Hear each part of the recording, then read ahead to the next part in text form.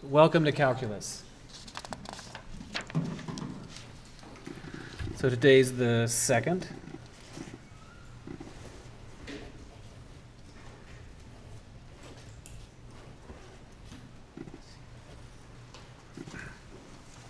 And when we left last time, we had just began talking about infinite series. So that's section 12.4, infinite series. The other announcement that I forgot to say is that we have 2 more lectures, the one we're in and also Thursday, but we don't really have 2 lectures left of material. So it'll take, the new material will be like maybe 30 minutes into Thursday, and then the balance of Thursday we'll just use to review. So please come with any questions that you want to ask on Thursday. Okay, so infinite series. So this is the definition of an infinite series.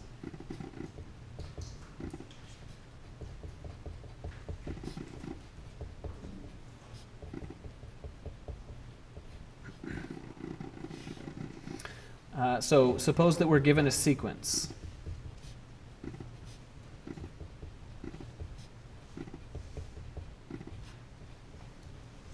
AN. So given a sequence, the summation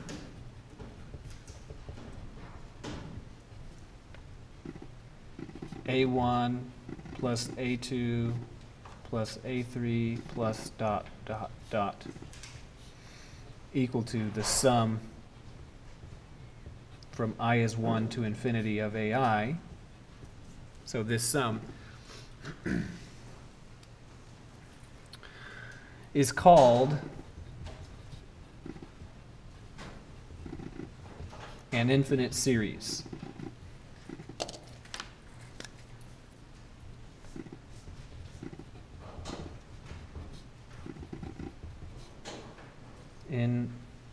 That's not even close. Infinite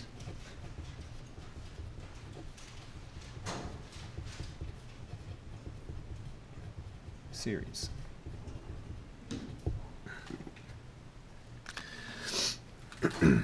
Okay, now, just through historical contingency, it turns out that sequence and series and sum all start with S. And if I could go back and change some of the history of mathematics, that would be one of the things I would change, because so many students get confused about which is which and what is what.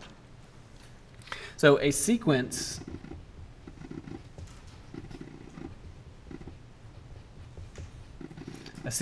AN, conceptually speaking, I encourage you to think of it like an infinite list of numbers.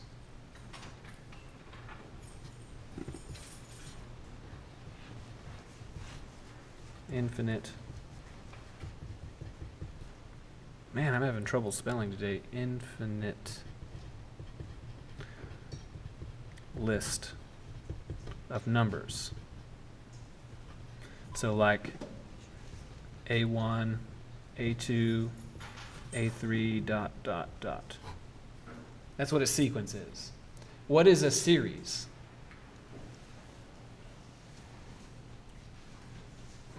A series is the sum of all of them? The sum of all of them.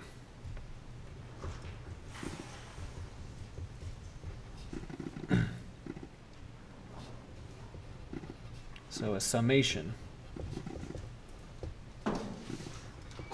of the terms in a sequence.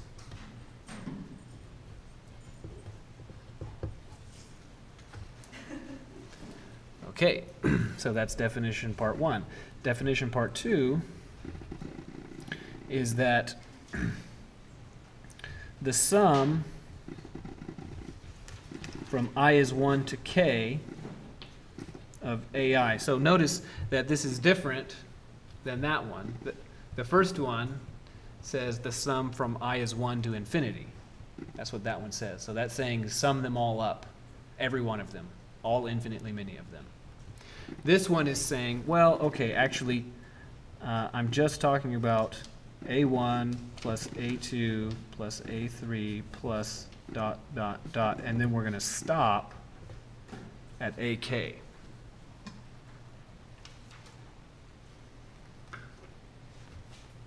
Okay, so this is called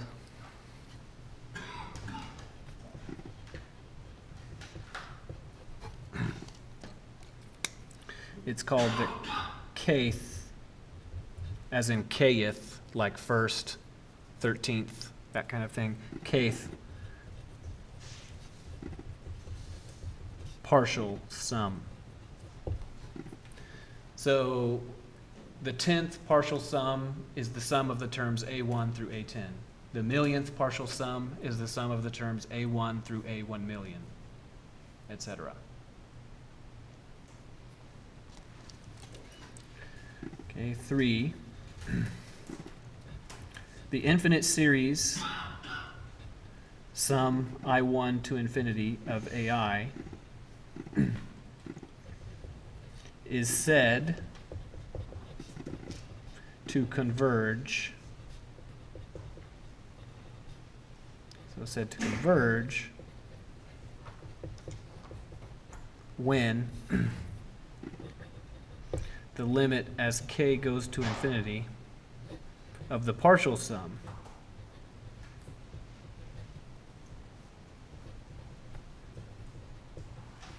converges.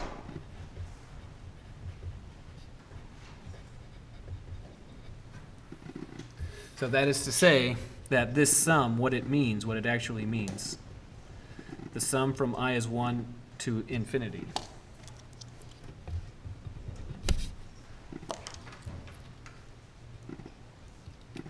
of AI actually is just a more compact way to write the limit as k goes to infinity of the summation from I is 1 to k of AI. I think I probably said it last time. I hope this reminds you of something. Does this remind you of anything that we did earlier in the semester? Of what? Improper integrals and finite integrals. Yeah, improper integrals, right? Because remember that, you know, this is just, I'm going to write something that's not part of the definition, but I'm going to write it so that you can compare it conceptually, so I'll write it in green. So our definition of this improper integral, say integral from 0 to infinity of f of x dx, the fact that we're integrating from 0 to infinity means that the region that describes is not proper because you can't draw a circle around it because it goes all the way to the right. Okay? This region goes all the way to positive infinity. So the way that we handled it is we said, okay, we'll just cut it at some position B, some rightmost position B, and then that region is proper. We could draw a circle around it. We integrate from 0 to B, and then compute limit as B goes to infinity. So this is exactly the same technique.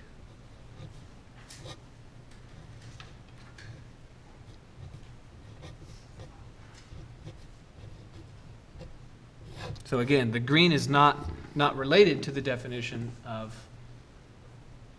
infinite series, but I hope that you see that the concept is really quite similar. This is a B. No, is that on the integral, on the next? This, that's a B. B. So what we're saying for the infinite sum, you cut it at the kth term and then let k go to infinity. For the integral, we're saying you cut it at b and then let b go to infinity. So it's really conceptually quite similar. Okay, so any question about just the definitions? Now we haven't done any examples. It'll get more clear when we do a few examples. But until that point, is there any question about the definitions?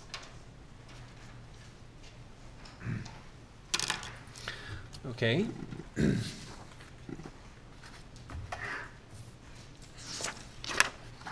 So let's do a really boring one. Let's do a couple really boring ones. So how about an is 0? So a sequence where every single term is 0. The first term is 0, the 10th term is 0, the 138th term is 0. They're all 0. Okay, so we'll let this be the case. Want to find the summation from I is 1 to k of ai, and the summation from I is 1 to infinity of ai.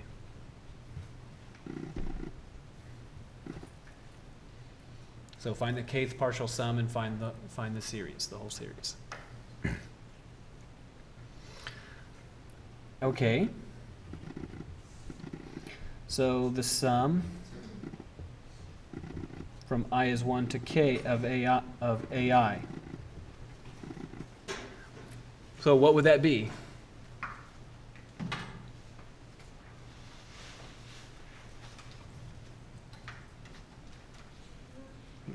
Right, because it would be 0 plus 0 plus 0 plus dot dot dot up to 0. And how many zeros did we add together? Infinity, many of your, Well, to be exact, that was k of them. okay. And what do you get if you add together k zeros? You get 0. So the kth partial sum is 0. And so then what is the limit of the kth partial sum? So the sum from I is 1 to infinity now of ai, that is by definition the limit as k goes to infinity of the sum from I is 1 to k of ai. So that's its definition. In the line immediately above, we figured out what goes in the round parentheses. 0. So this is the limit as k goes to infinity of 0. And what's that limit?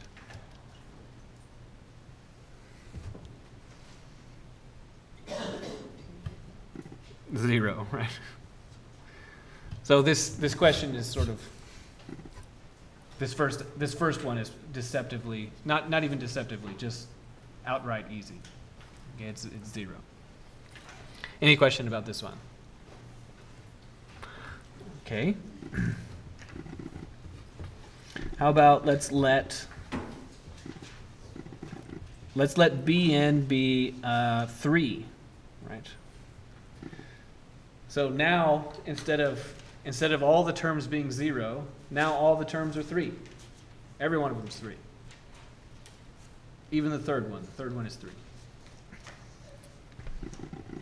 I want you to find the kth partial sum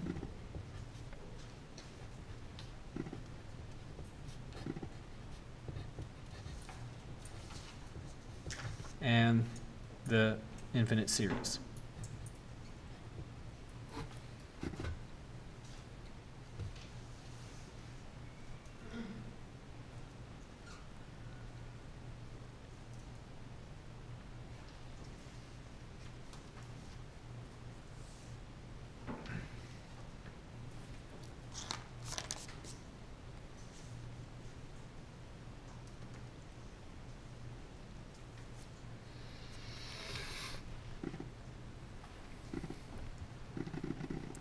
Okay.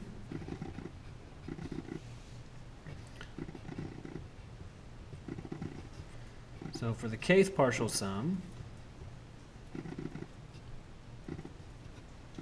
that means we're going to add up the first k terms. Well, what's the first term? 3. What's the next one?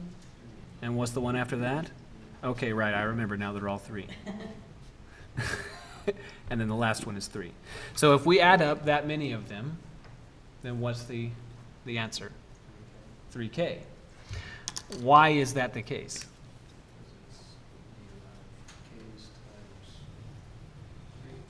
Right, so how many 3s showed up? There were k 3s.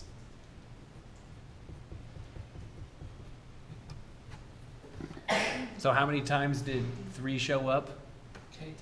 K times, right? Which is where that language comes from, 3 times K. So 3K. So for example, the 10th partial sum is 30. Okay, how about this one? The sum from I is 1 to infinity of bi. Well, by definition, that is the limit as k goes to infinity of the sum from I is 1 to k of bi. So that is the limit as k goes to infinity of 3k. And what's that?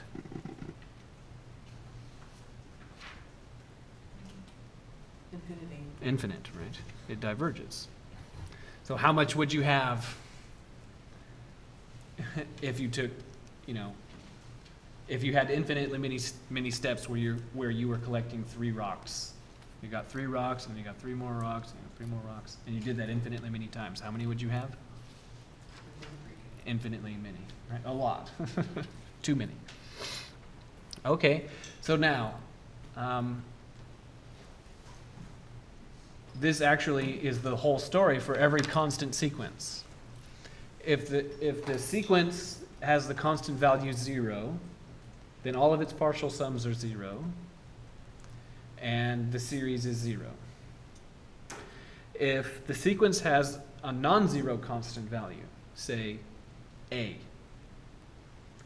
then the kth partial sum is ak, a multiplied by k, and the series is infinite, either positive infinite or negative infinite, depending on whether or not a was negative or positive. Okay, so what about if bn was a small number, like if bn was, say, 0.01? Then what's the series?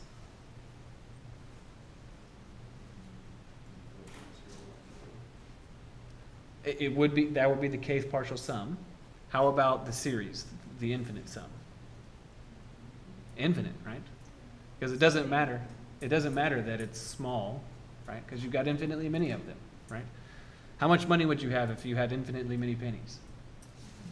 An infinite amount, right? Okay, good. Any question about this? So now we want to branch out. So it's a fraction, then it would be going to 0? No, because like a penny is a fraction of a dollar.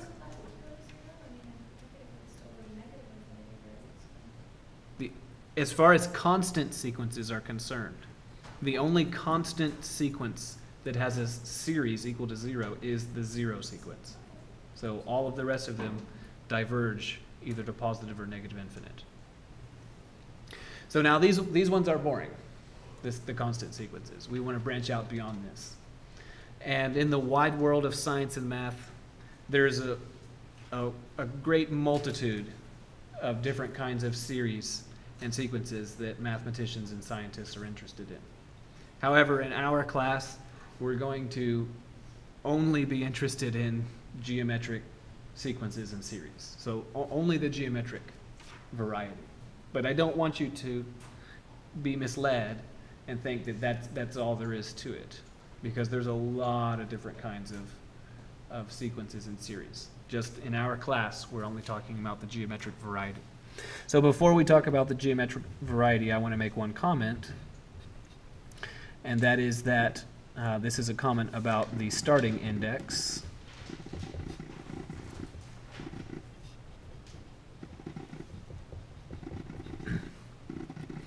So in various places, so in our class, we typically write this, the sum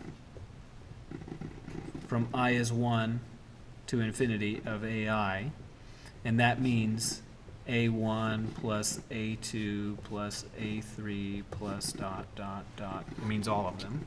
But there's nothing sacred or special about starting at 1, right? You could have a different series, and you could say, well, I'm talking about the sum from I is 12 to infinity of bi, and that would be b12 plus b13 plus B14 plus dot, dot, dot. So there's nothing sacred about starting at 1.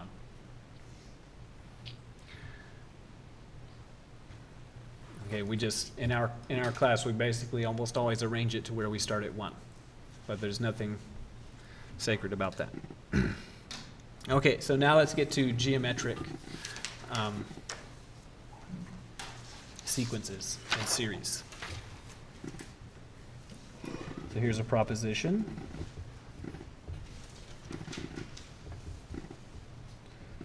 About geometric sequences and series. So we actually know the vast majority of everything we need to know, because if we say let AN be geometric sequence,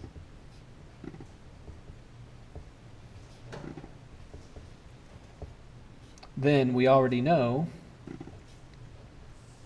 that AN can be expressed as in standard form as A multiplied by R to n minus 1. Okay, but there are some conditions on A and R. So what are the conditions on A and R? Cannot equal 0. What cannot be 0? A cannot equal 0, R cannot equal 0, and A cannot equal 1. Almost. That's pretty close. So A can't be 0, R can't be 0, and R cannot be 1. Is it different from what we were doing before? No, it should be the same.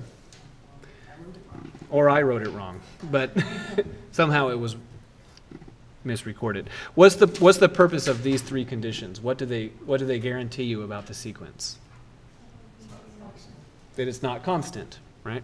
Because if A was 0, then every term in the sequence would be 0, and that would be a constant sequence.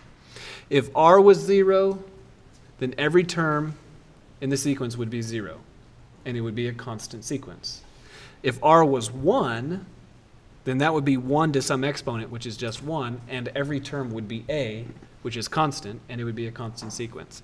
So these 3 conditions guarantee that the sequence is non-constant. Now, we didn't have the terminology for it at the time that we established it, but we do have a formula for the sum of the first k terms of a geometric sequence. Remember, we established that formula. That's how we came up with annuity formulas. That's how we did all that stuff. So the kth partial sum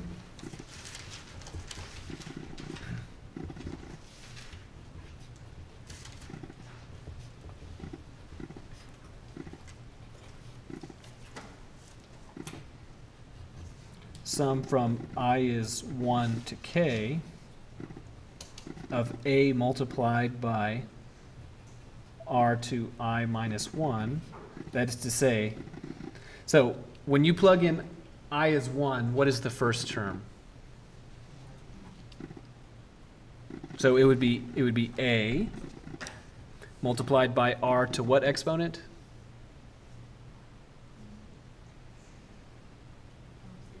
Zero, right? So, and R to 0 is 1. So this would be A plus, what's the next term?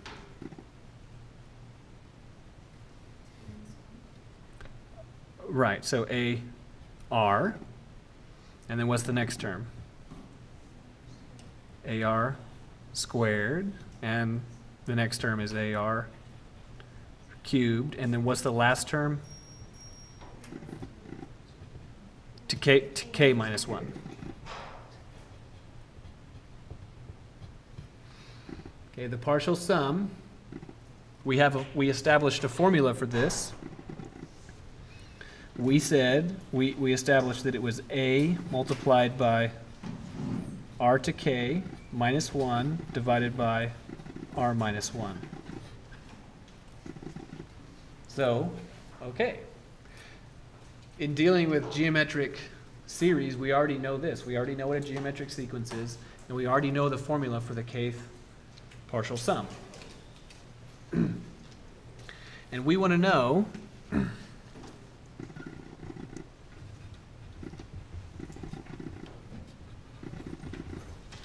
when does the limit as k go to infinity of this exist?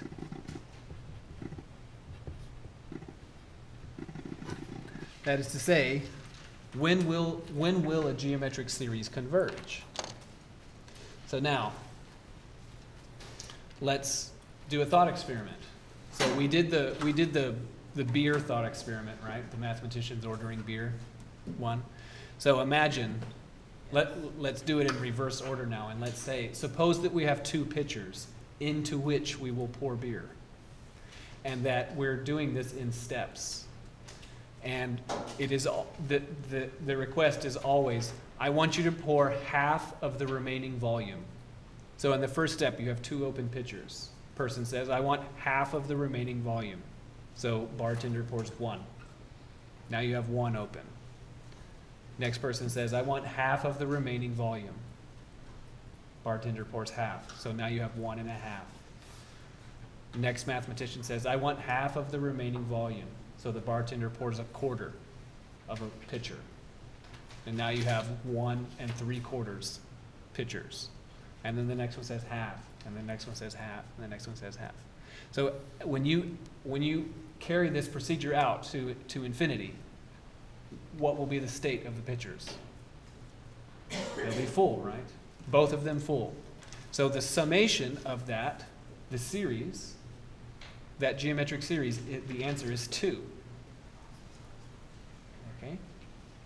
So at least in principle, it seems that some geometric series should converge, because the beer example is an example that converges to 2. Now let's do the rice example. So this is another apocryphal story. So the story goes like, something like, once there was a peasant who, in a kingdom, who through some action one way or another saved the king's life. And the king said, peasant, you can have anything that you wish, any reasonable thing that you wish. And the peasant looks over at the king's chessboard of the game, from the game chess, and says, okay, king, I would like for you to take that chessboard and give me 1 grain of rice on the first square, and give me 2 grains of rice on the second square, and 4 grains of rice on the next square, and I just want you to double the number of grains of rice for each one of the squares. And the king thinks, oh yeah, that's totally reasonable. Yeah, we'll do that. Okay, so then how many squares are on a chessboard? 64, right? Because a chessboard is 8 by 8. So there's 64 of them. So you will double the number of grains of rice 63 times, right? So you start with the 1, and then you double it 63 more times. So on the last square,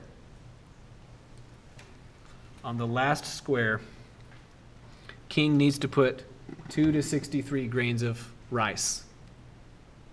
So that's a 9 with 18 zeros behind it. And that is an inconceivably large amount of rice. You know, that's like rivaling the mass of the planet, quantities of rice. Okay? Maybe more than that. You should calculate it out, right? So, just for giggles. Okay, so now that's a lot of rice. Okay. Now suppose that you wanted to compute not the partial sum, but the series, all the way to infinity. How much rice would you have if you carried this out? At every step, you were given twice as much rice as you had previously. How much rice would you have in the end? An infinite amount, right? Which, that doesn't converge. So I've given you an example of a geometric series which does converge, and it converges to 2, the beer example. And I've given you an example of a geometric series that does not converge, the rice example. Okay? So, what we want to do now in this proposition is we want to establish exactly when does a geometric series converge, and exactly what does it converge to when it does converge. So when does it converge, and what does it converge to?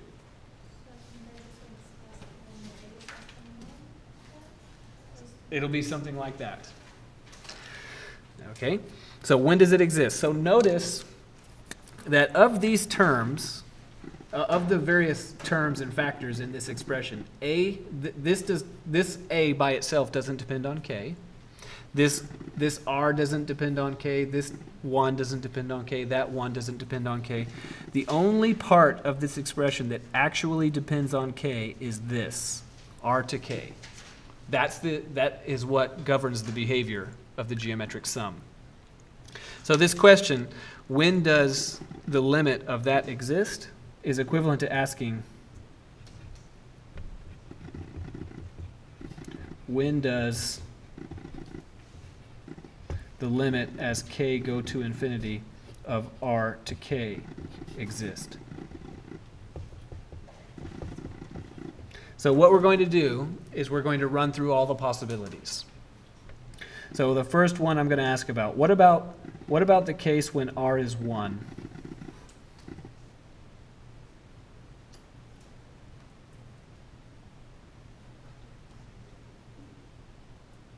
What about the case when R is equal to 1? So this is a kind of a trick question a little bit. What do you mean it doesn't? Okay. Even before any of that. Wouldn't that make it a constant? Yeah, this is prohibited, right? At the very top of the page we said that no, that's not going to happen. We're not having that. So this is prohibited by that.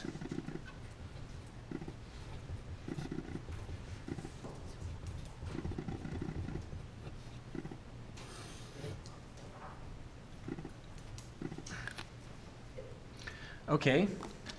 What about the case when R is greater than 1?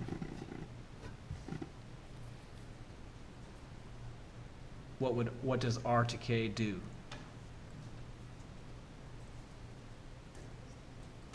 It goes to infinity, right? So that's an example of such a ratio. R is 2. What is 2 to K? So by way of example, what does 2 to K do as K goes to infinity? It goes to infinity. This is just like the rice.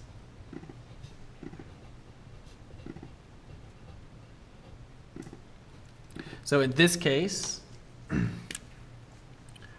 this diverges.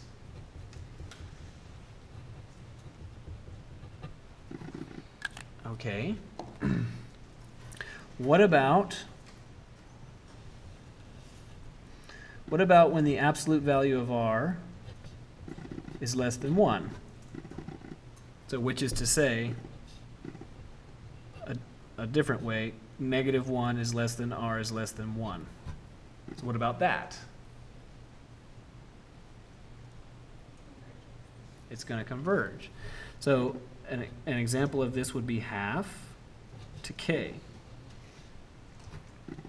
So what does half to K do as K goes to infinity?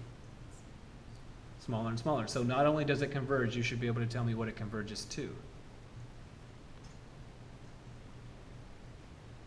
So if you took a pizza, you cut it in half, you'd have half a pizza. And if you took that and cut it in half, you'd have a fourth of a pizza. And if you took that and cut it in half, you'd have an eighth of a pizza. And if you carried out this procedure to infinity, how much pizza would you have? You'd have none, right? After you carried it out, what would remain? It would have to be none, because if something did remain, that would mean that you neglected to cut it in half one of those times. So this goes to 0 as K goes to infinity. Now what about, that's in the positive case. That's in the positive case.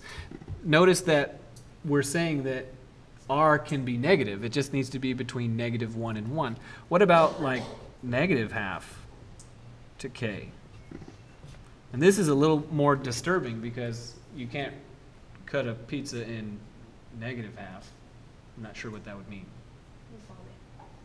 Sorry, you vomit? Okay, that's lovely. So what about numerically? I like it. What about numerically?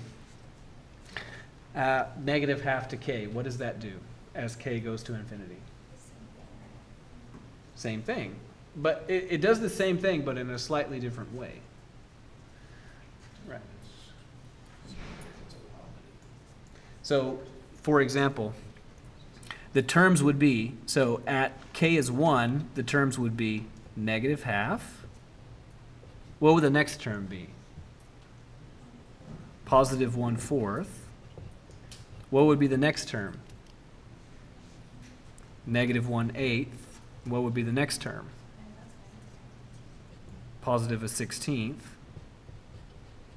So the terms are alternating SIGN, right? From between positive and negative. But their magnitude is getting small, right? The magnitude is getting small. So that alternatingness doesn't actually cause a problem in the end, because even though it's alternating between positive and negative, it's getting closer and closer to 0 all the time. So this is also going to 0 as k goes to infinity. So the conclusion for this case, for case number 3, is that r to k goes to 0 as k goes to infinity. Okay, what about the case when r is -1?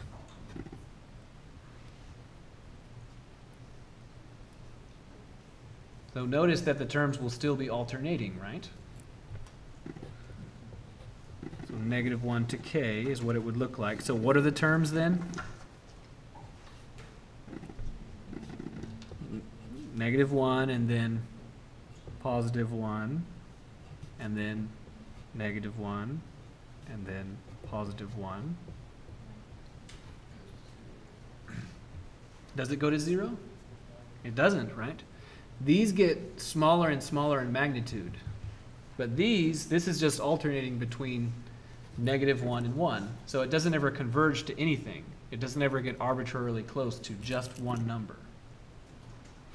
Okay, so this diverges.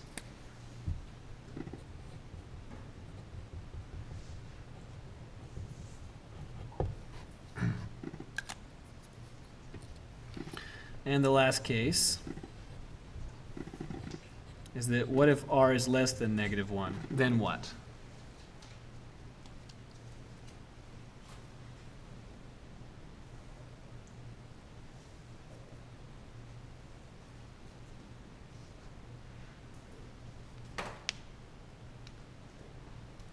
So an example of this would be something like, say, -3 to k.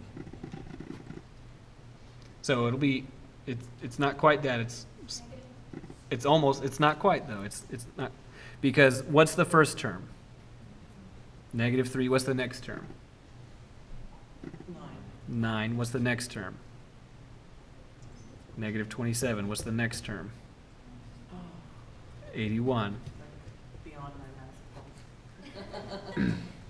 And so the SIGN of the terms is alternating between positive and negative infinity. By the way, the reason why I'm saying SIGN is because I don't want it to be confused with SINE, like sine and cosine. So, you know, every other term is negative, every other term is positive, and they're getting larger and larger in magnitude all the time. So it's sort of wildly going up and down. Yeah, so this diverges.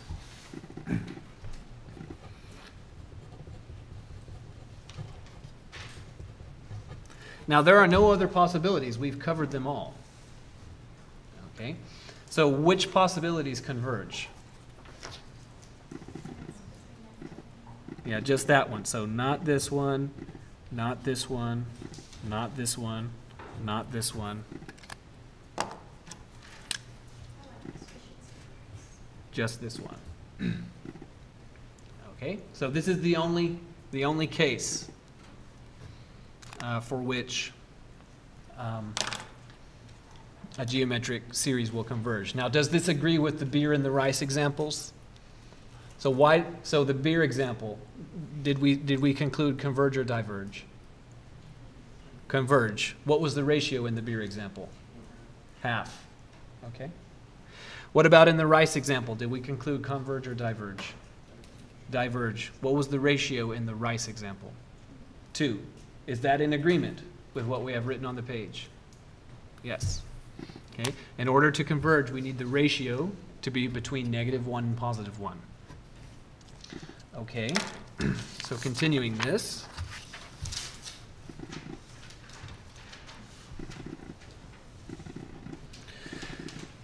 So therefore,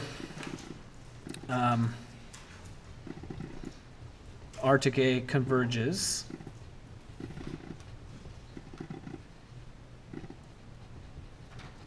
exactly when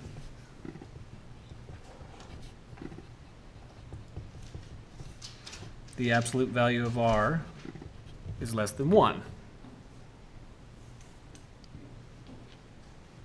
And by that I mean the R to K that we're talking about, this R to K up here. But we're actually not interested in that. Specifically, what we were interested in was this. A R to K minus 1 over R minus 1. This converges.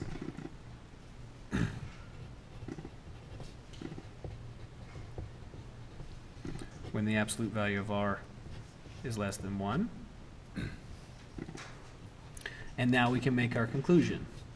So the sum from I is 1 to infinity of A multiplied by R to I minus 1, so the geometric series that we're interested in, is the limit as K goes to infinity of the partial sum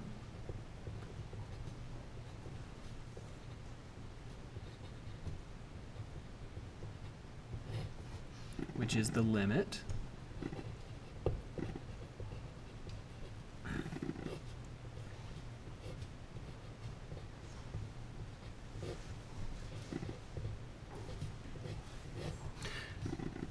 and assuming that R, the absolute value of R is between -1 and 1, this is the only term that does anything.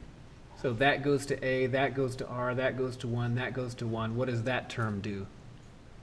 R to K.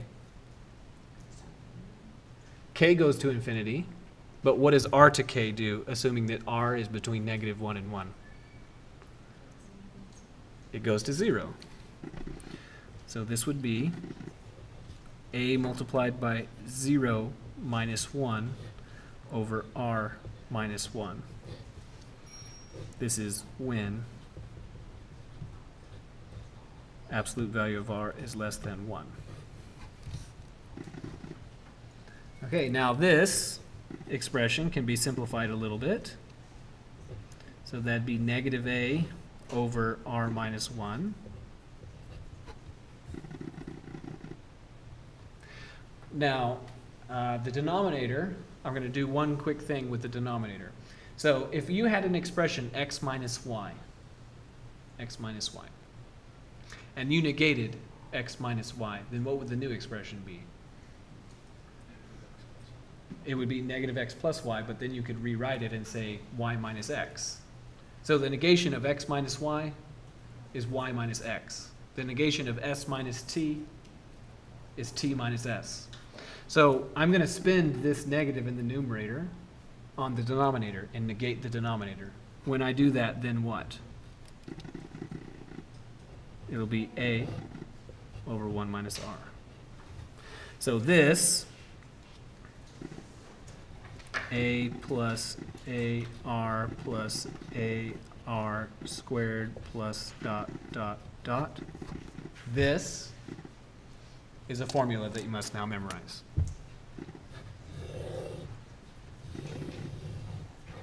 So you don't need to know the reason why this is the formula. It'd be good to know the reason why this is the formula, but in principle, you don't. In principle, to gain the points on the exercises, you don't need to know. So the whole formula is like A plus AR when the R is less than 1 though, like that's part of the. Yes, when the absolute value of R is less than 1. So A over 1 minus. Okay, so here's a formula. So now let's do the beer example. Okay, let's say this. So we want 1 pitcher of beer plus half of what the previous person asked for plus half of what the previous person asked for plus etc.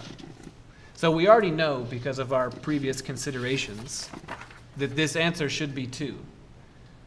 Should be 2. And then we just went through and established a formula. So the formula ought to agree with our previous considerations. So to find this, to evaluate this expression, in the end what you need to do is find A and R. Okay, so A is pretty easy. What's A? 1, right? A is the first term. Okay, I found it. Okay, R is slightly more complicated. How do you find R?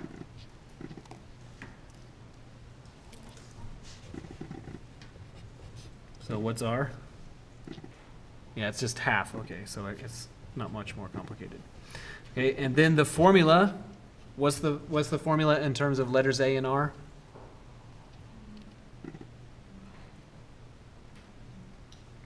A over 1 minus R. So I'm going to say A over 1 minus R as many times as possible today, because when I say A over 1 minus R one more time, that increases the likelihood that you're going to remember that the formula is A over 1 minus R.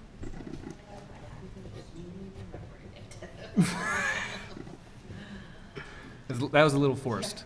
Okay. No, I like it. Repetition is great. Okay, so then 1 over 1 minus half. So 1 minus half is half, so that's 1 over half. And division by a fraction is the same as multiplication by its reciprocal, so this is 2.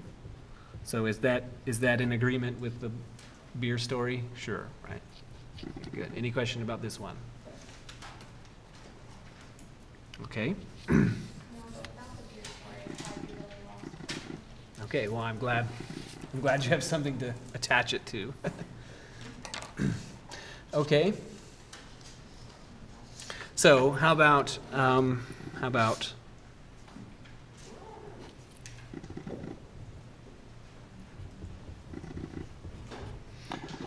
please find the sum 27 plus 9 plus 3 plus 1 plus dot dot dot.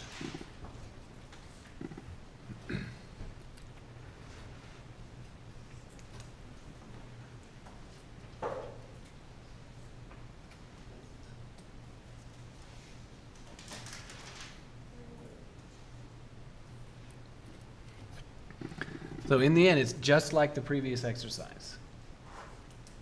It's the same as the previous exercise in every detail, except in every major detail, except the numbers are different.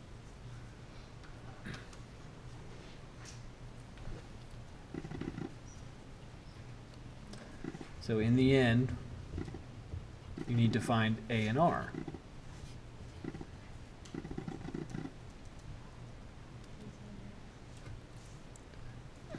So what's A? 27, the first term. What's R? A third, right? So generally speaking, just to make sure everyone remembers, the ratio R is always the ratio of consecutive terms. So that is to say, you take some term, say A3, and you divide it by the previous term, A2. So what's the third term? Well, that'd be that one, 3. And then what's the term before 3? 9. So that's a third. So the ratio is a third. Notice that it works for any pair of them, right? 9 over 27, a third. 3 over 9, a third. 1 over 3, a third. Okay?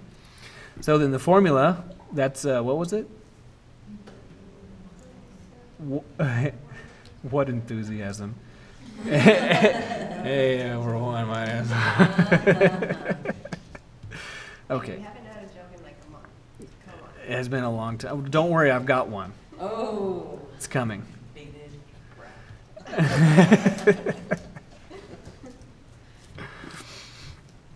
Okay, so then that would be, what, 27 over 2/3.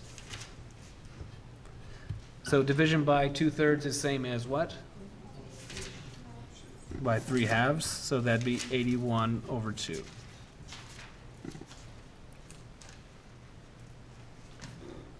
Okay, any question about this one? So then there's a dot, dot, dot, that's Right, yes. Except I'm gonna change it up a little bit now, since you said that.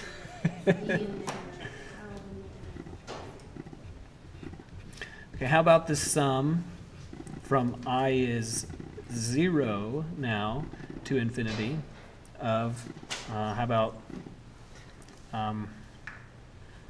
8 over 5 to I?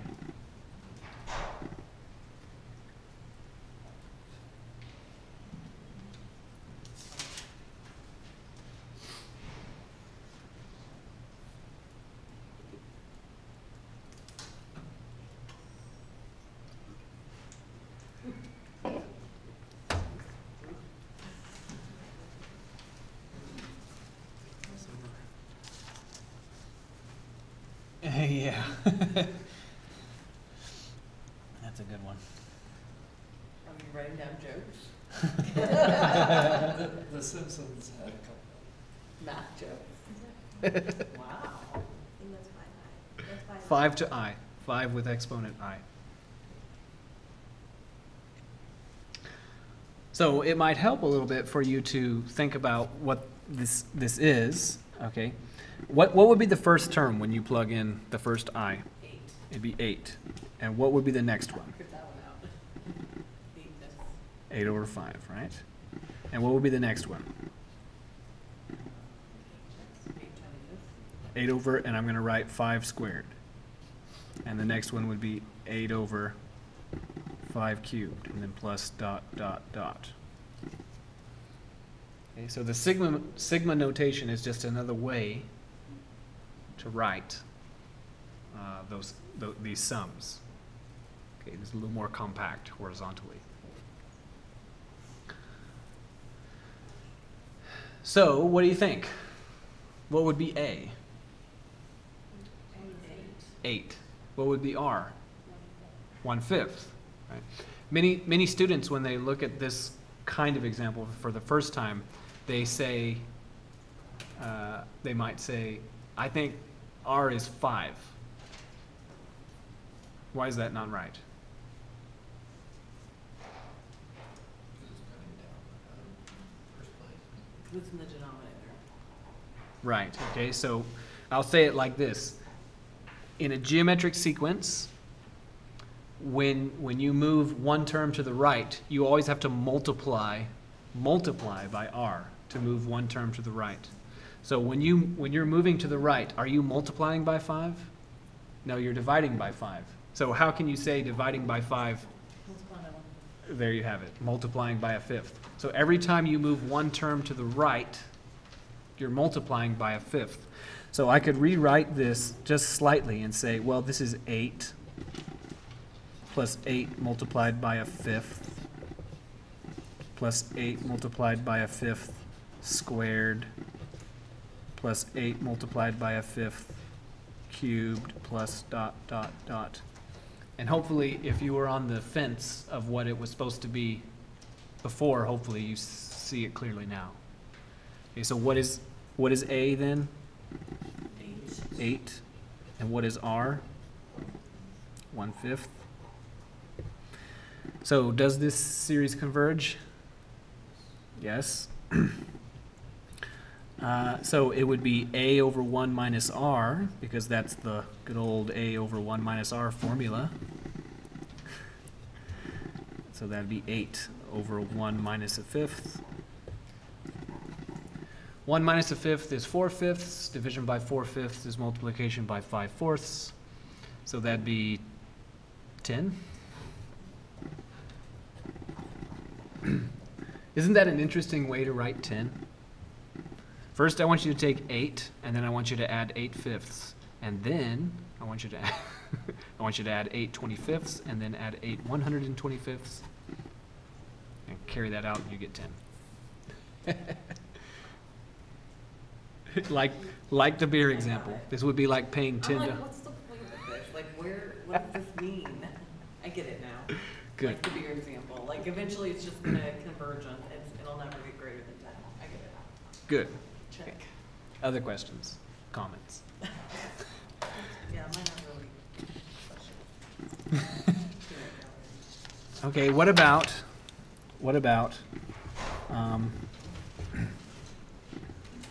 e plus e squared plus e cubed plus e to 4 plus dot dot dot, where e is the natural number. What's the question? I'm sorry. What is this sum? Determine the answer where e is the natural number.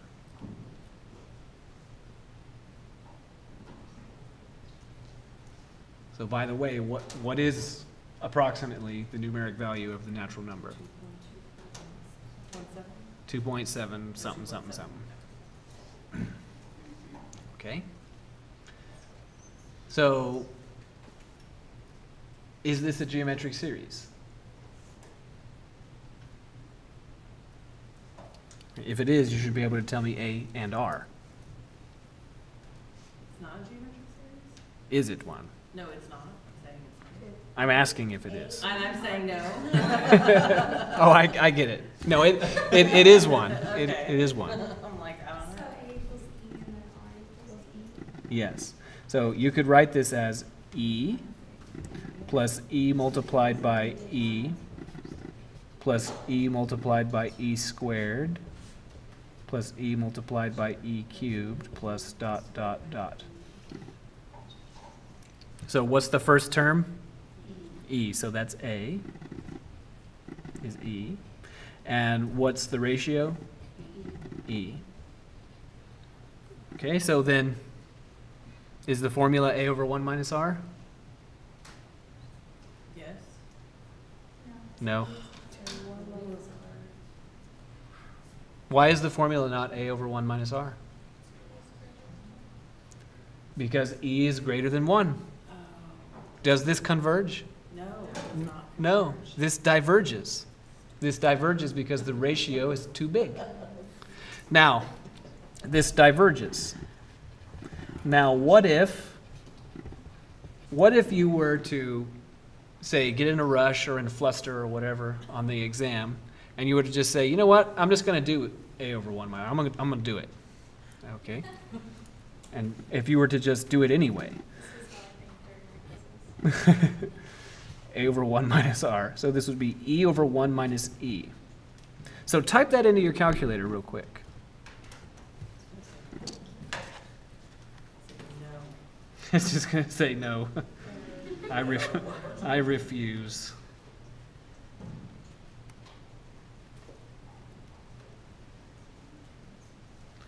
So my calculator is reporting negative 1.5820 if I round to 4 places past the decimal.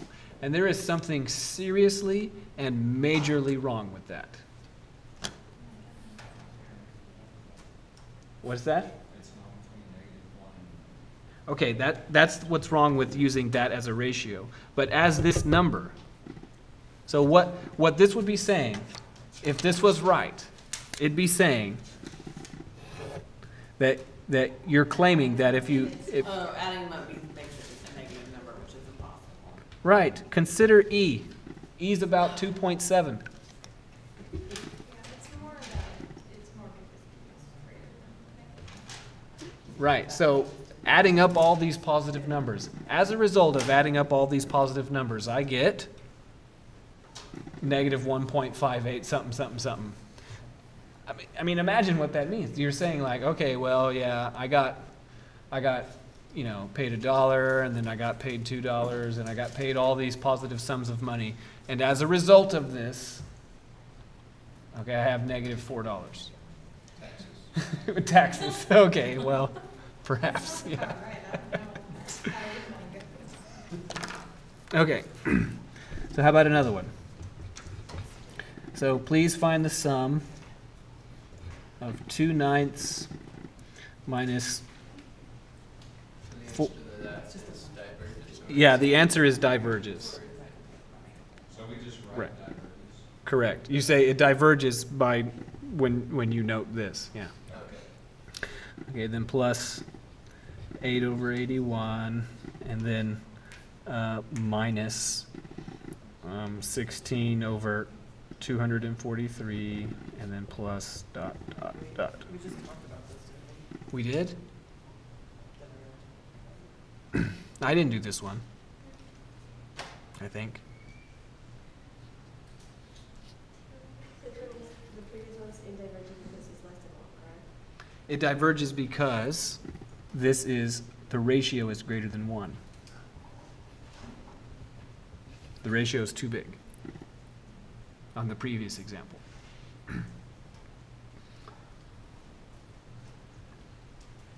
So how about this one?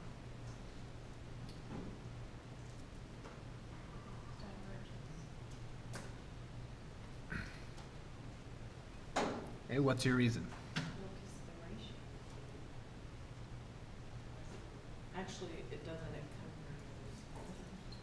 Because it's negative 1/3, right? Okay, so let's step back just a little bit, and does everyone agree that at least we need to find A and R? Right, so we're all,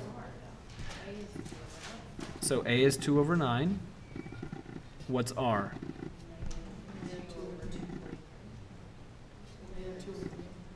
It should be -2, well, it should be the ratio of two consecutive terms. So which one do you want to be in the numerator? 4/27. Okay, it would have to be -4/27. Just kidding. Okay, and then the one before it has to be in the denominator, so over 2/9. So division by a fraction is the same as multiplication by its reciprocal, so this will be -4/27 multiplied by 9/2. So the 4 and 2 cancel with a 2 in the numerator, the 9 and 27 cancel with a 3 in the denominator. So the ratio is -2/3. Ah, negative ratio, that diverges, right? No, because it's in between -1 and 1. Right, so the condition is that the ratio needs to be between -1 and 1. Is -2/3 between -1 and 1? Yeah. Okay, so this converges, and moreover, you know what it converges to. It converges with this formula, A/1 minus R, good old A/1 minus R. 2/9 divided by 1 minus -2/3. So 1 minus -2/3, that's 1 plus 2/3. So that'd be 5/3. So that'd be 2/9 multiplied by 3/5, like this.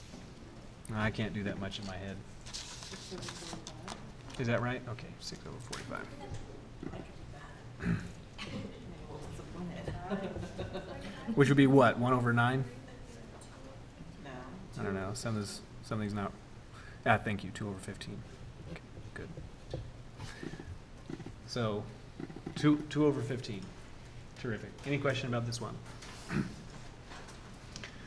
Okay, so now we're gonna do a word problem. Ah, such excitement. Lose with the unison, guys. We could have done that better.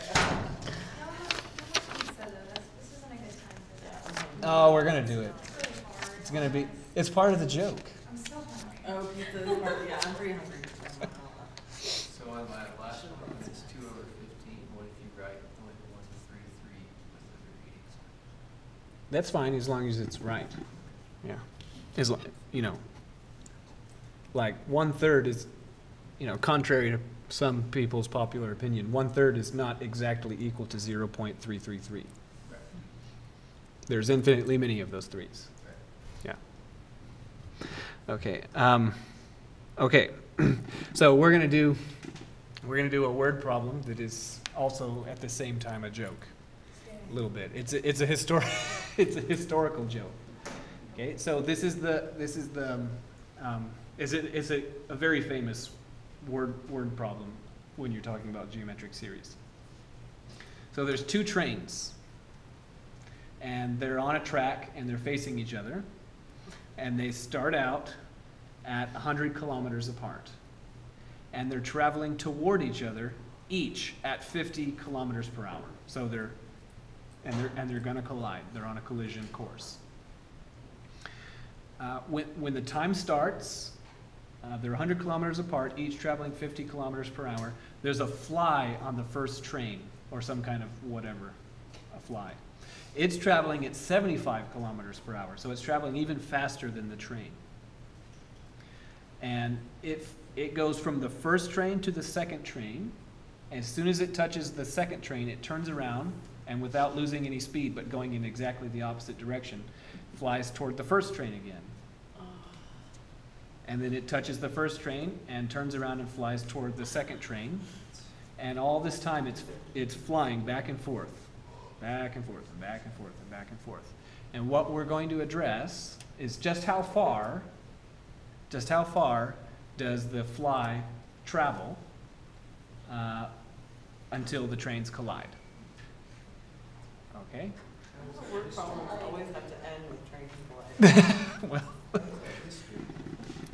sorry? Why is this historic? We'll get to it. Okay, so this is I'll just write the train exercise. What? People used to be weird? No, nothing has changed. I mean, have you gotten onto Twitter lately? Twitter. Okay, so we've got a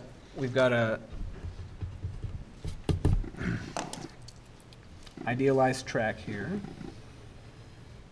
This is 100 kilometers.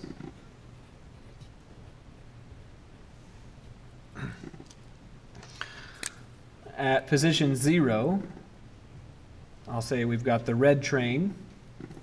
The red train is traveling to the right.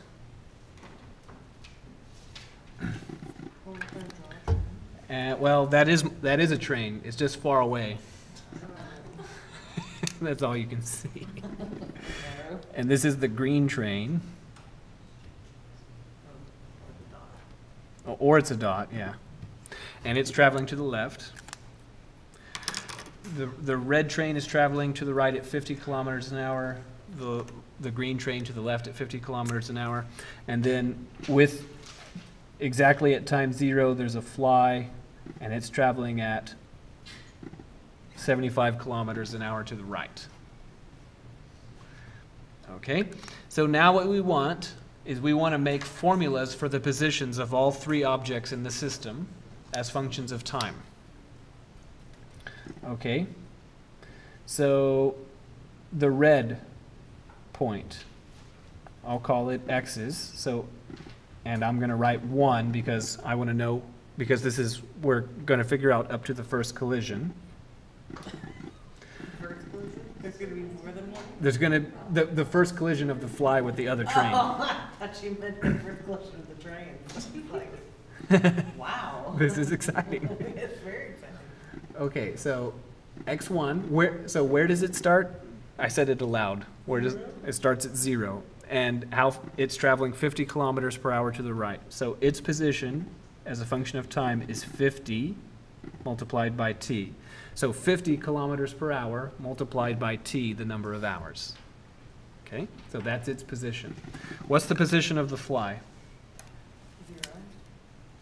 0. Okay, good. So I'll write, I'll call the fly's position Z, 1. So it's starting at position 0, and then as a function of time, what's its position? 75T. 75t. Okay, good. And the other train's position. So I'll call this y1 of t. Well, what's its initial position? 100. 100. And it's traveling to the left at 50 kilometers an hour. So what will be its position as a function of time? Yes, 100 minus 50t.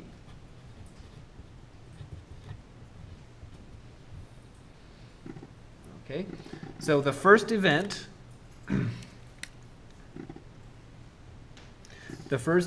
is when the blue fly hits the green train, right? They're all, the particles are all moving.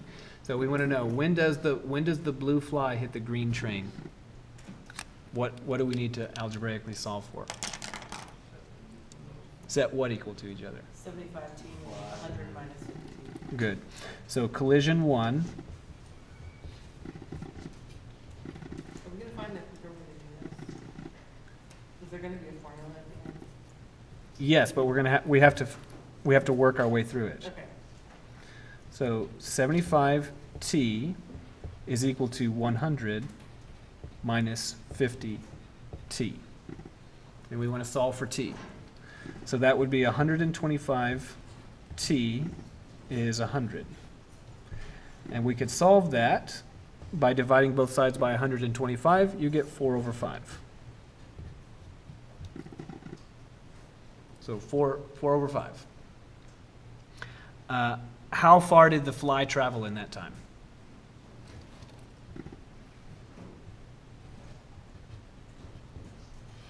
So for 4/5 of an hour, the fly was traveling how fast? 75 miles an hour. 75 miles an hour. So it'd be 75. Or yeah, kilometers. Okay. 4 over 5. So 75 times 4/5 is 60. So at the time of the first collision, the fly had traveled 60 kilometers. And immediately at that instant, the fly turns around and is flying 75 away from the green train and toward the red train. So let's draw that.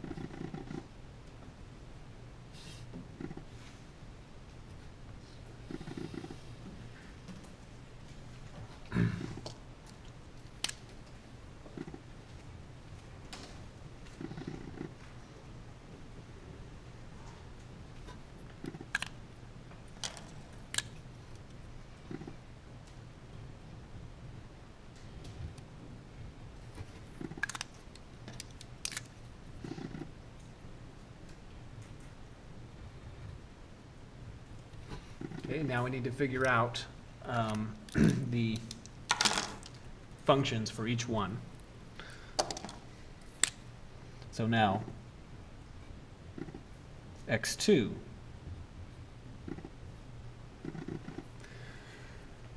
So at the time of the first collision, where was the red train?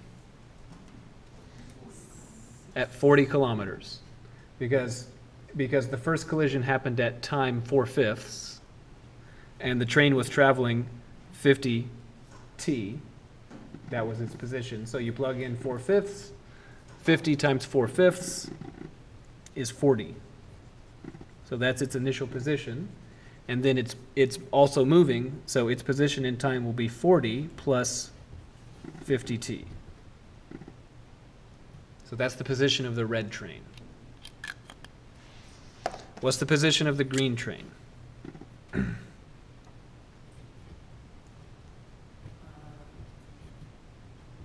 minus 50? Yes, 60 minus 50t. So it's minus 50t because it's moving 50 kilometers per hour to the left, but how did you get 60? Because that's where the collision happened. Yeah, so we knew the collision happened at 60. Alternatively, you could have plugged in 4/5 into this. And that would have worked also. So then the the blue fly, Z2, its position is also 60. So what is its position? Its initial position is 60. So what's its position as a function of time? Minus 75t. Okay, now what event are we looking for? When it collides with the red train. So collision 2, and algebraically, what do we need to solve? Yes. So that would be 40 plus 50t is equal to 60 minus 75t. So then that would be 125t is 20, moving the t's to one side and the things without t's to the other side. If you solve for t, then what do you get? 4 over 25, except I'm going to write 4 over 5 squared. Why do you suppose I'm going to write 4 over 5 squared? Right, because the first one was the first one was 4 over 5. The first time. The second time was 4 over 5 squared. What do you suppose the next time's going to be? 4 over 5 cubed. Okay, good. Don't even- Oh, we're going to do it one more time. Right? Two's not a pattern.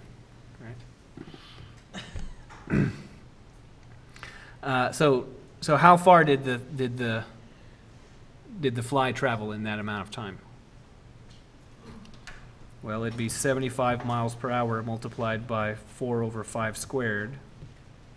The amount of time that it flew at that speed. 60? Uh, No? almost. What'd you say, 75 times? 4 over 5 squared. Oh, divided by 12. Good. So before the first collision, the fly traveled 60. Before the second collision, the fly traveled 12. What do you think the fly is going to travel before the next collision?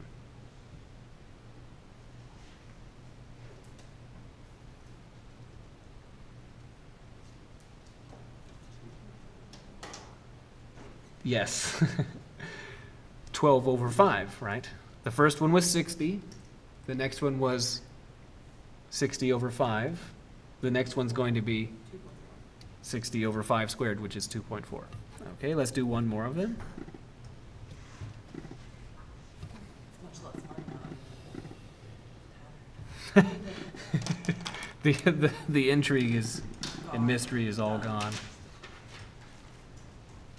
Okay, so the red train is still traveling to the right. The left train is still, the green train is still traveling to the left. The fly is now traveling to the right. Let's find formulas for each of these. So the red train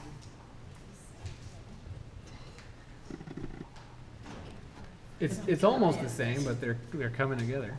Right? So what's the formula for the red train? The red train's position?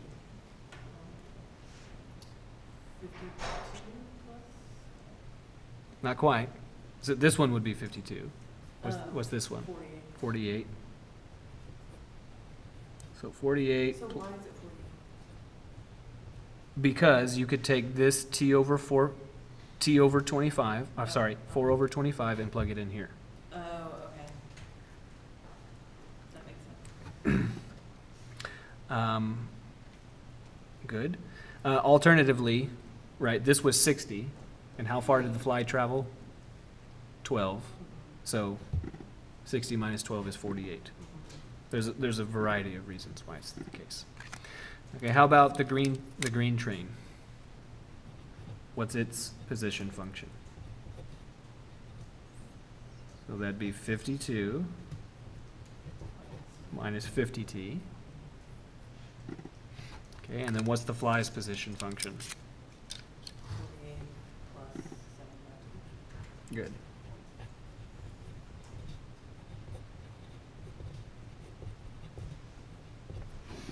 Okay, and what event are we trying to calculate?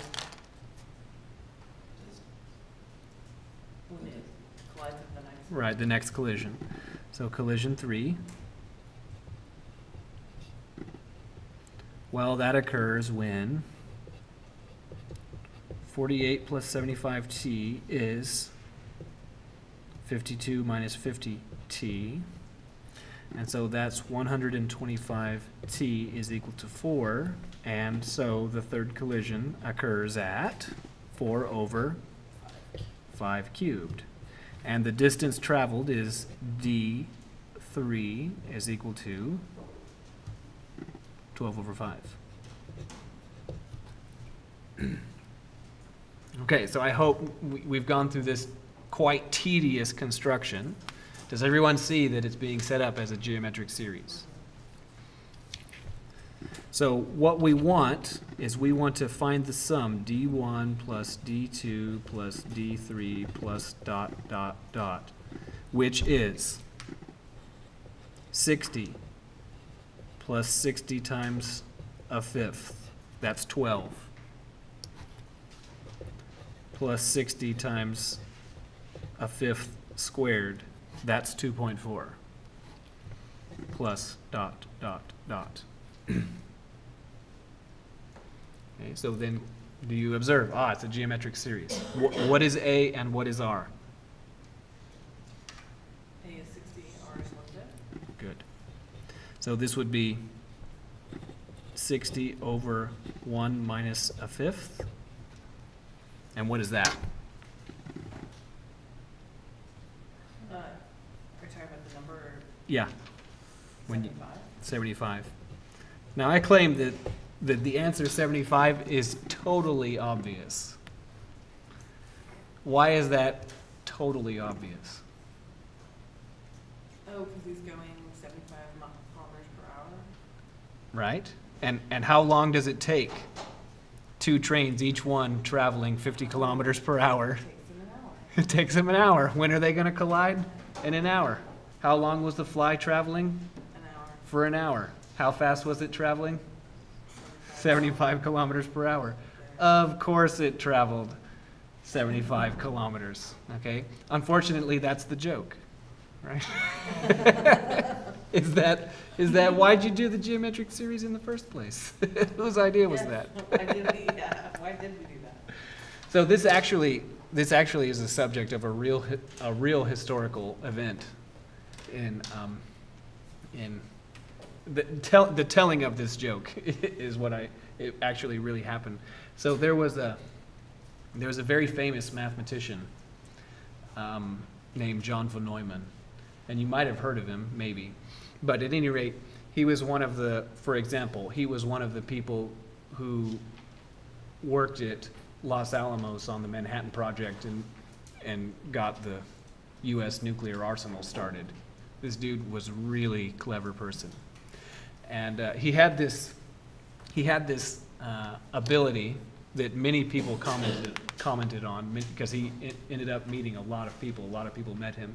He could compute really, really fast in his head, like things that, like he on many tasks he would be more apt than you with your calculator, or me with my calculator for that matter.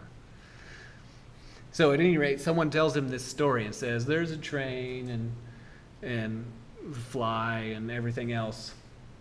And then as soon as someone says, "How far did the fly travel?" he waited about, half of a second and said, 75 kilometers. And the jokester says, "Oh, you've already heard this one and you knew you didn't have to do a geometric series." And von Neumann replied, "Well, I did do a geometric series."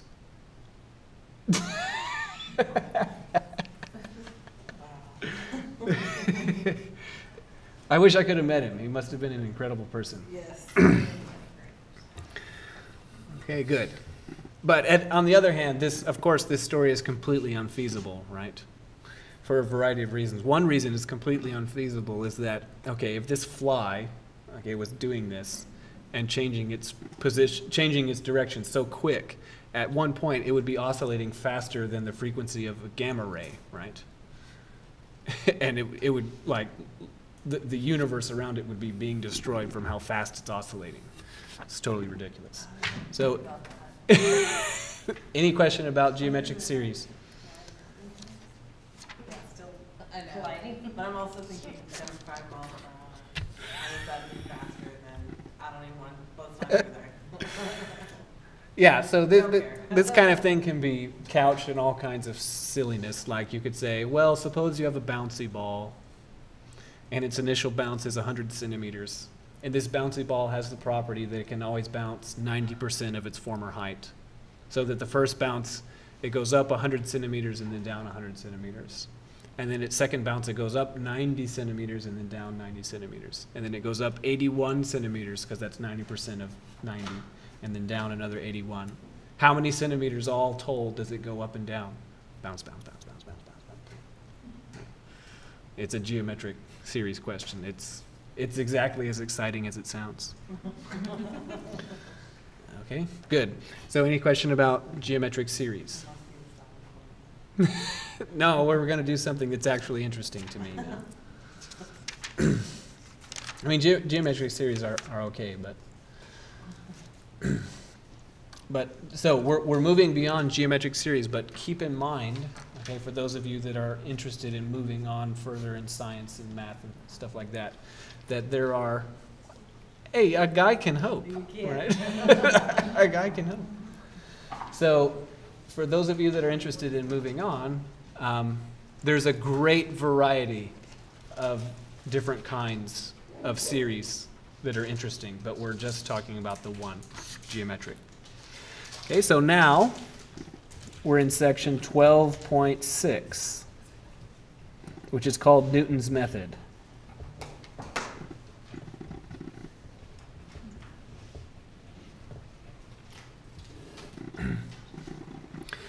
So, okay. Now,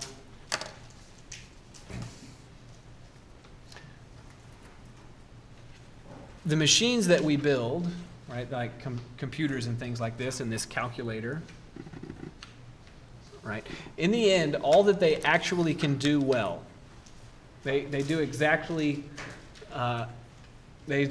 two things well, okay? They can add, and they can do it very fast, and they can multiply, and they can do that very fast.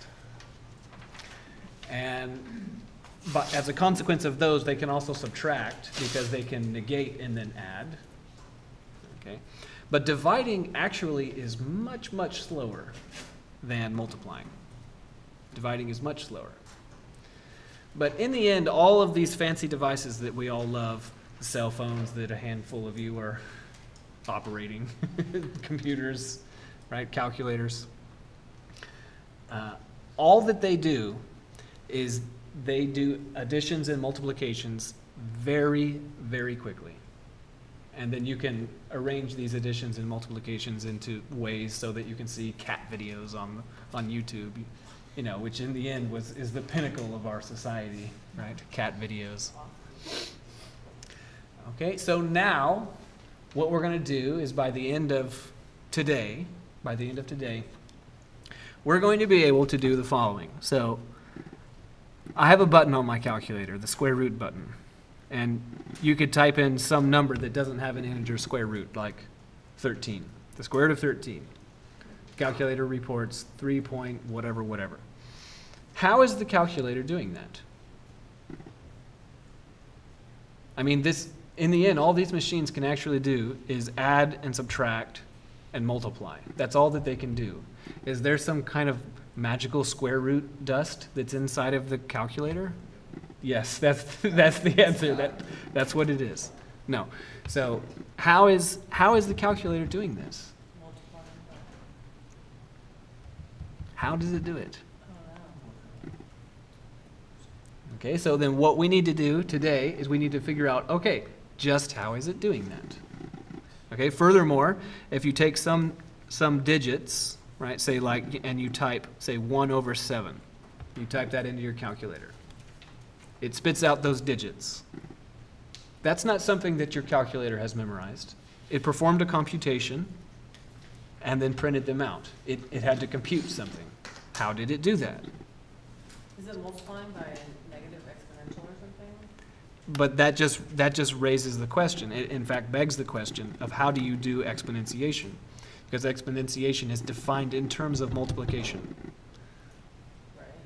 So you can't do exponentiation until you can multiply. Right, so we have to. I thought we were running with the preface that it could multiply. You can, but how would you do exponentiation? So, for example, x cubed is defined as x times x times x. Right. So x to 10, you take 10 copies of x, x, x, x, x, x, x, x, Right. 10 of them. Okay, that seems reasonable enough. But how would you do, say, square root with a fractional exponent? Would you take half of an x? Okay, so it's not clear what you would do. Sure. So let's see. Take half of an x. That sounds good to me. Half an x, right? X squared is you take two x's, right? Okay, so here's the idea. This is a proposition. So it's called Newton after that famous person, the Apple person. Sorry. Sir Isaac Newton, the one that invented calculus, yes.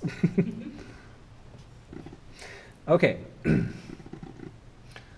So here's the motivation for this. Suppose we have a plot of a function. I want to draw a little bit bigger than that.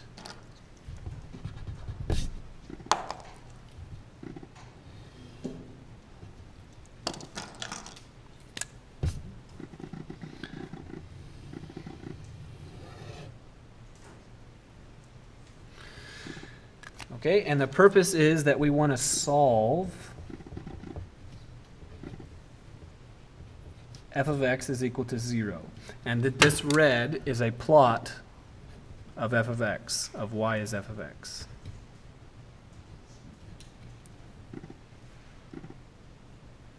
Okay, now, just visually, does this plot have any solutions to f of x is equal to 0? Yes. Yes. It has these two solutions. Here's one solution, and here's another solution. But now we're going to run with the thought experiment that we don't have a plot and we can't get a plot of the function. Okay? All that we're going to do is just numerically. Right? If you wanted to explain, if you wanted to program a computer, how to find that point. Okay? How would you, in the quickest fashion possible. So this is the way it works, is you say, okay, I want to find one of these two, but I don't know where they are. So I'm going to guess. I'm going to guess that that this is a solution. So you can see obviously that it is not a solution. Okay, that's not a solution because it's not one of these two. So what we'll do is we'll say, okay, if we evaluate the function, then we get this point right here. And because that's above the x-axis, that's a positive value. So we know that, okay, that's not a solution. And if we call this point our guess, x1,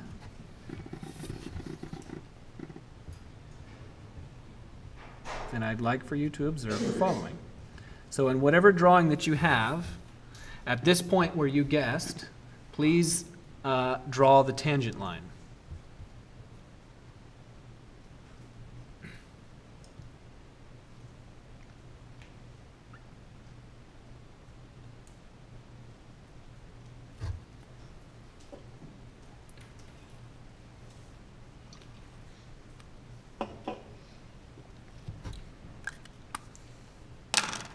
Okay, so I'll draw a tangent line on my drawing.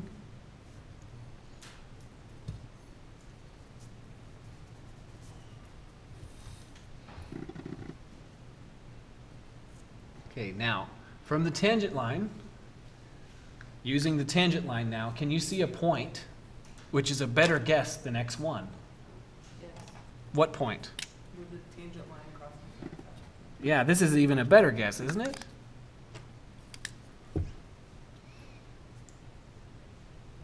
So if we call this point x2, what I want you to observe is that x2 is better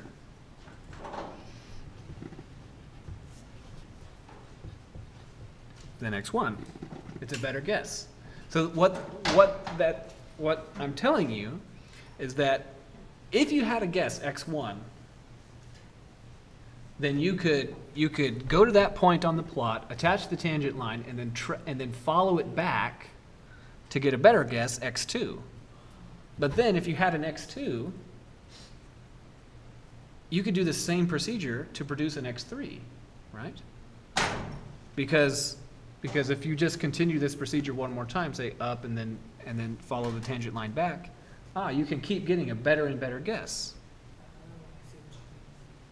Right? So then if x2 is not good enough, then find an x3 by following the tangent line. If x3 is not good enough, find an x4 by following the tangent line, etc. So what we want to do is we want to now, using this motivation, this drawing, we want to solve for x2.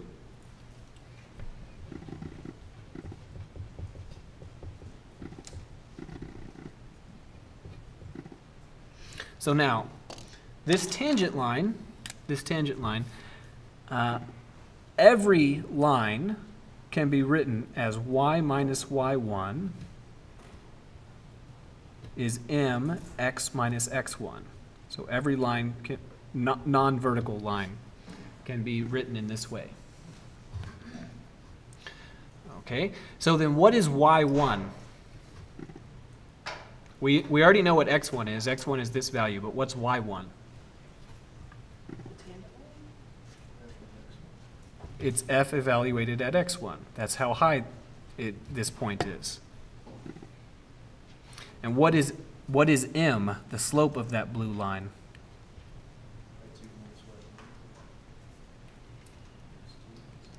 That won't help us. So we know what kind of line is this? This isn't just any old line.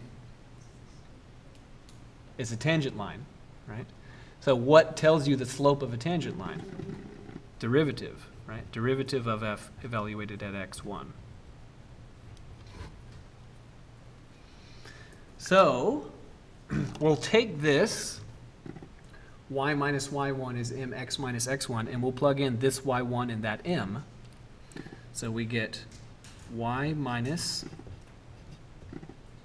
f of x1 is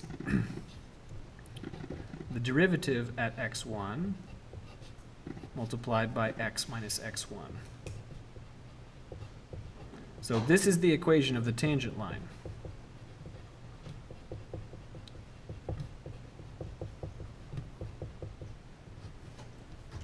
That's the equation of the tangent line. And now, that's all points on the tangent line satisfy that.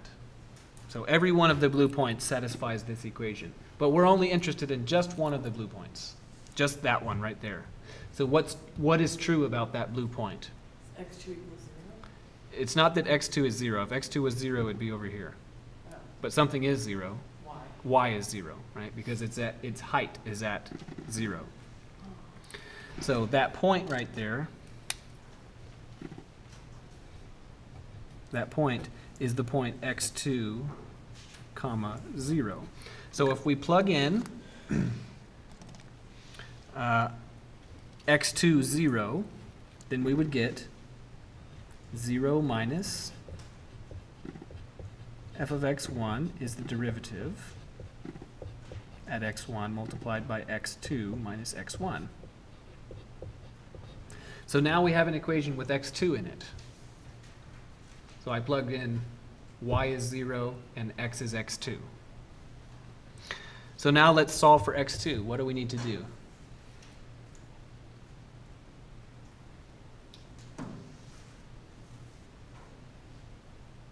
So I'll do one minor step. I'll drop that 0.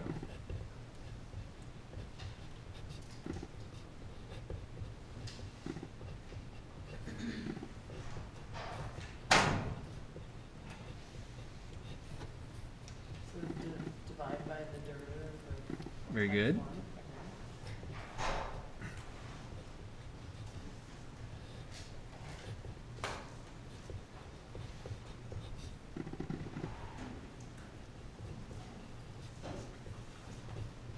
Okay, now what?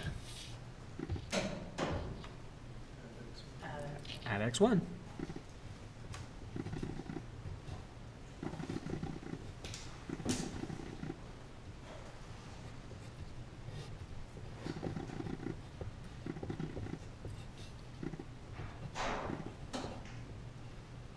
So if you had an x1, if you had a guess, then you can make a better guess by doing this with your x1, and you can make an x2. And if you wanted a better guess, then you could take your x2 and make an x3. So generally, the formula to get the next guess is that xn plus 1, the next guess, is the current guess, xn, minus f evaluated at xn, over the derivative evaluated at xn. And this is now a formula that you need to memorize. This is called Newton's method.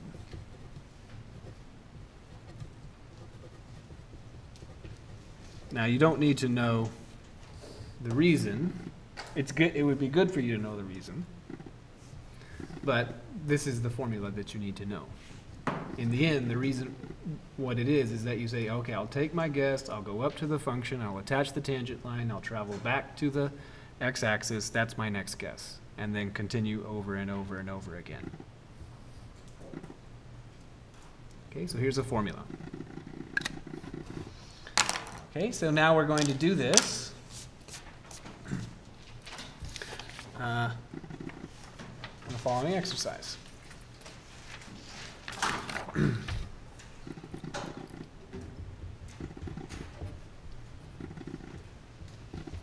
So solve 3x cubed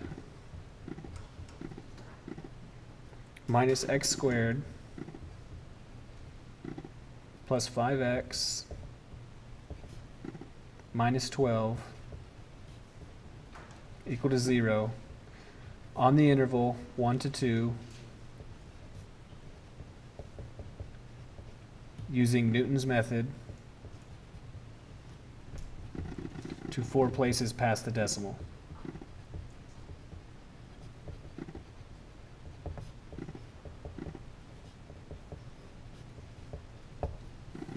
That is to say that what I'm telling you is that that equation, that cubic, it has a solution between 1 and 2, and I want you to find it using Newton's method.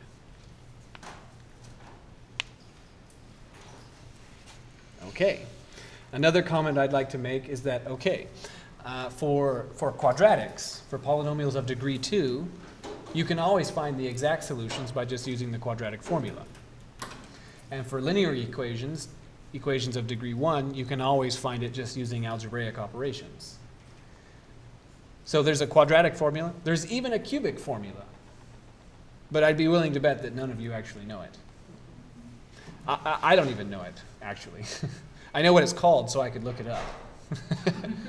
But I don't have it memorized. It's not one of the... It's named after someone, yeah.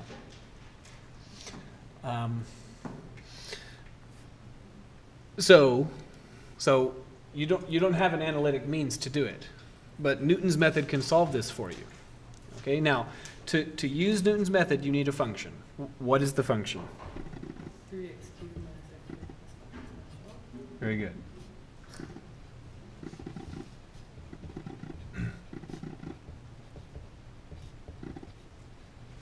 And because the formula is xn plus 1 is xn minus the function evaluated at xn over the derivative evaluated at xn, what else will we need? We'll also need the derivative. Okay. Well, what's the derivative? Okay, good. Yeah. The good old days. I like calculus. This is one of the things that I actually like about calculus, that's not purely geometric. Okay, so then the update formula, the Newton update formula, is that xn plus 1 is xn, and then minus 3xn cubed minus xn squared plus 5xn minus 12 divided by 9xn squared minus 2xn plus 5. Okay, so we're going to use this formula until we keep getting the same number for 4 places past the decimal. Okay? So in order to use this formula, we need a guess. And we're told that the solution we're looking for is between 1 and 2. So You should use 1.5. how about we start with a guess of 1.5? Okay, so and because we want 4 places past the decimal, I'll write 1.5000. So that's going to be guess number 1. Okay? So the second guess is now I'm going to take this lovely expression here and I'm going to type it into the calculator. Okay, so see if you can get your calculator to do this. You mean like replace the Mm-hmm.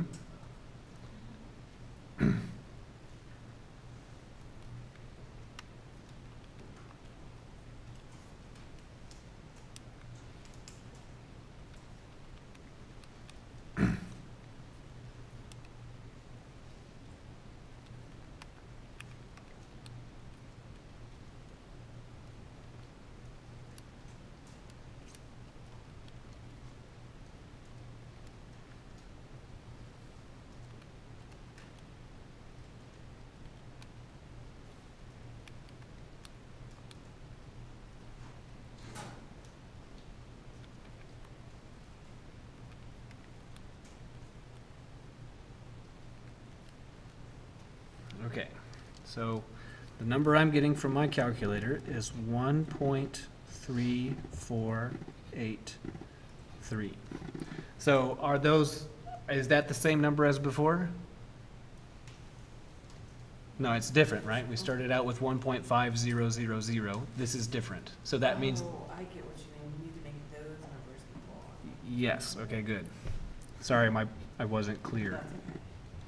So now take this number and type it in to that expression.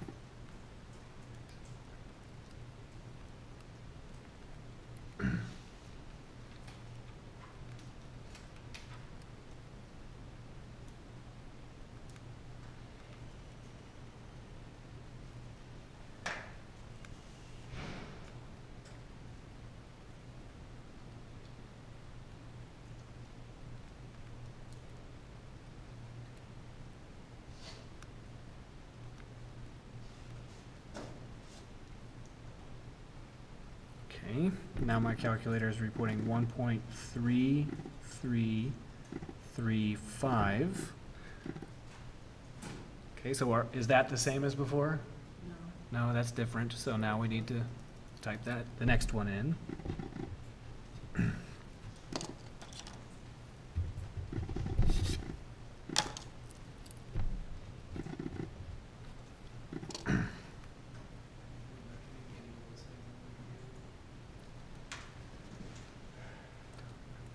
Well, I worked this example before, so I'm pretty sure I'm getting the right numbers. Yeah, I know, it's the fact that it's, and he has to put these in the calculator. Yeah, it's not convenient. But I mean, imagine, okay, that you were doing this back in the day, right? By candlelight, because during the day, you were trying to not die. Okay. So dramatic. It would have been exciting. You know, I have different definitions Is of there a better place to start than another? Why, like, you just start with the middle, would it matter if you start with some other point? Okay, so to phrase your question differently, I think you're asking, is there a better way to make an intelligent first guess? Yes. And the answer is no. Well, the answer is yes, but being able to make an intelligent first guess is requires training beyond what is available in this course, more or less, and is highly problem dependent. So now we're getting 1.3333, and then if you type this in, you'll get the same thing.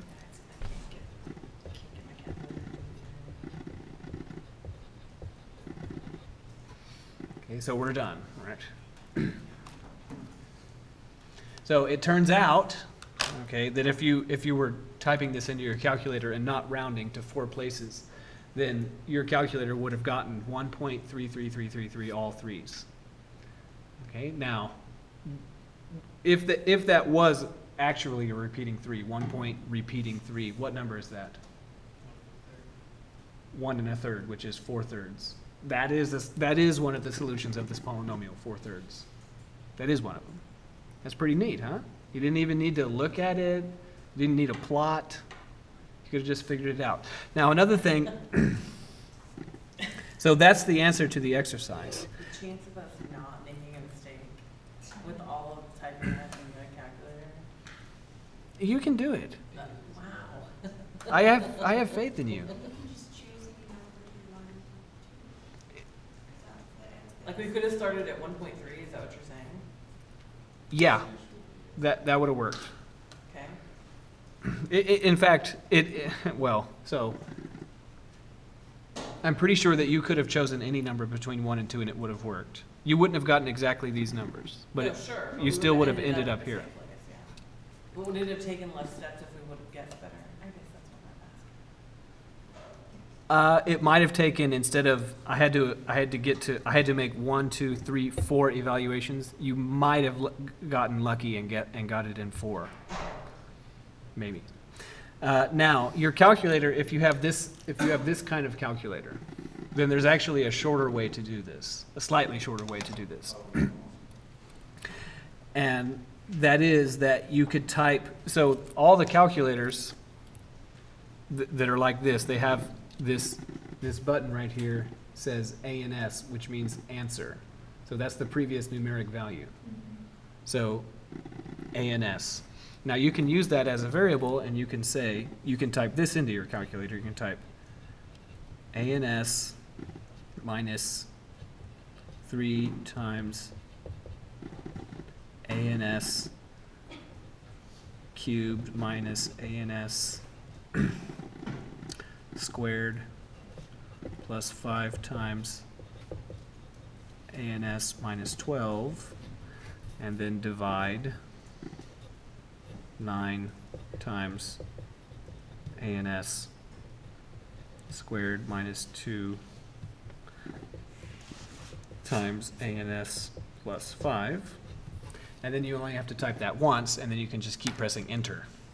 So I'll do that now So you replace all the X's with ANS. with ANS.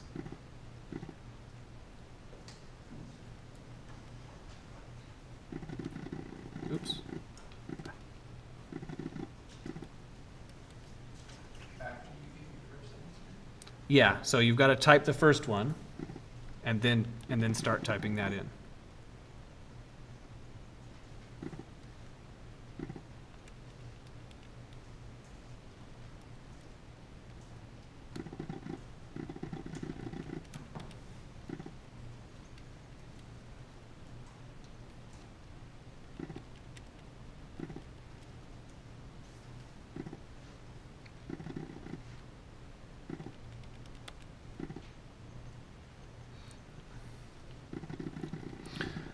Okay, so like on my calculator, just so you can see what I mean. So if I type 1.5 and then enter. So 1.5, that's what ANS currently is. And then if I type this expression in right now, and then I just hit enter, then I get the first number. And if I hit enter again, then I get the second number. If I hit enter again, the third number, and if I hit enter again, the fourth number. I assume we need to write down the X1 visually. Yeah, I want you to write it down so that I can verify that you've done something, or that you have excellent eyesight and you can see what your neighbor's writing or something. So I just need to see something. Okay, any question about this? Yeah, why didn't you tell us about AMS on the first day? On the very first day. Well, because if you don't do it sort of the hard way, then doing it the easy way is less meaningful. But you get more grades on it. I guess I don't understand If I that. had used AMS, I wouldn't have the chance of getting. But you haven't been quizzed over this. No, I'm just saying in the past, like if we had had that tool. Oh, I okay. might have understood that. I've been running it down with it, you know. it's, Oh, I that- see. that's what I Oh, you mean like on the annuities and things like that? Oh, yeah.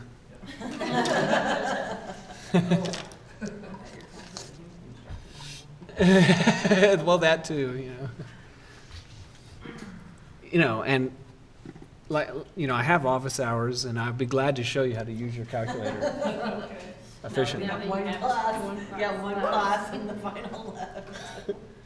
Well, I've been saying office hours all the time. Yes, we know. Okay, so now, when we started this procedure, we said, okay, how does the calculator compute the square root of 13?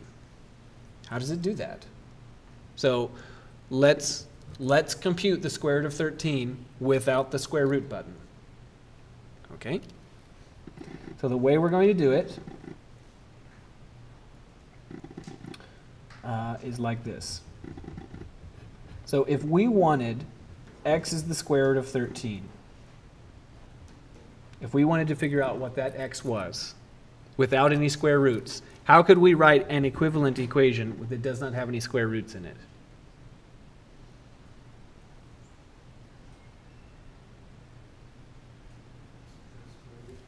X squared is 13.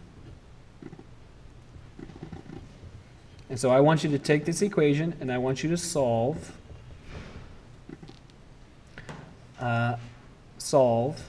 to 4 places past the decimal.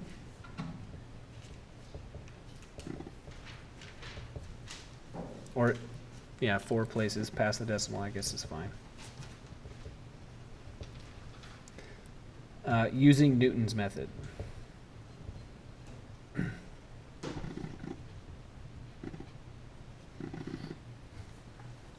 Okay, now to use Newton's method, you need a function. What will be our function? X squared minus 13. X squared minus 13. The reason that is the case is because Newton's method solves for zeros. So you need something to be 0. So if you take this equation and move the 13 to the other side, then x squared minus 13 is 0. That's why it has to be this. So besides the function itself, what else do you need? Derivative. Its derivative. So then the update formula is that xn plus 1 is xn, and then minus xn squared minus 13 divided by 2xn. Now, you could use this formula. There'd be nothing wrong with that. But because we're going to type this into a calculator, and because I want to explain to you what exactly your calculator is doing, let's take this expression and simplify it a little bit so we don't have to be button mashing so much. Okay, so if we were to do that, this would be 2xn squared minus xn squared minus 13 over 2xn. That's finding a common denominator. And then I can simplify the numerator. Here's 2xn squared minus 1xn squared. So that would be xn squared, and then minus negative 13. Or, yeah, that'd be plus 13. And then divide by 2xn. And so now I'm going to divide this xn into the numerator and obtain the following. That this is xn plus 13 over xn over 2. And this, or a slight variation on this, is what your calculator is using to compute square roots. So we need a guess.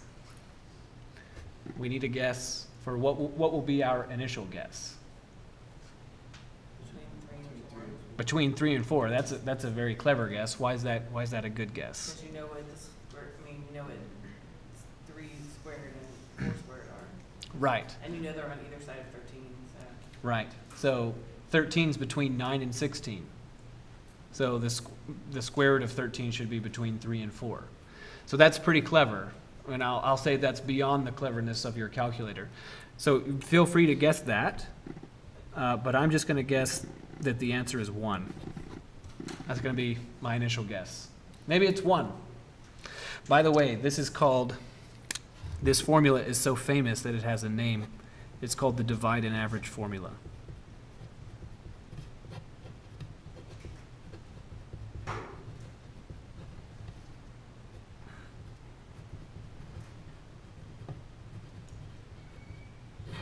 Because you're trying to compute the square root of 13, so you divide it by your guess, and then compute the average of that with your previous guess.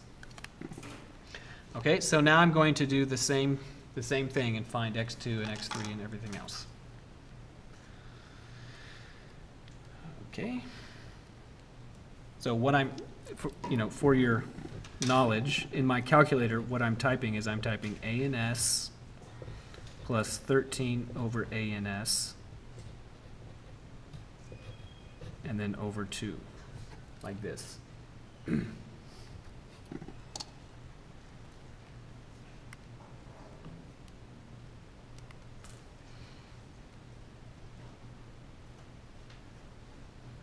and I have to initialize it by giving 1.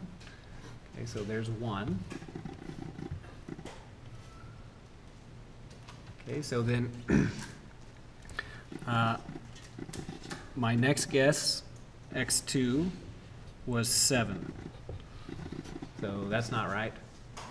Okay, my next guess is 4.42.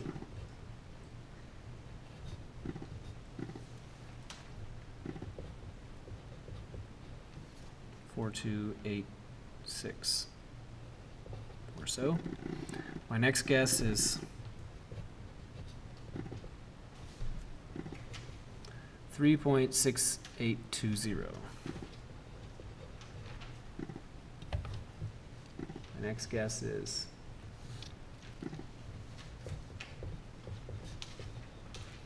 3.6063.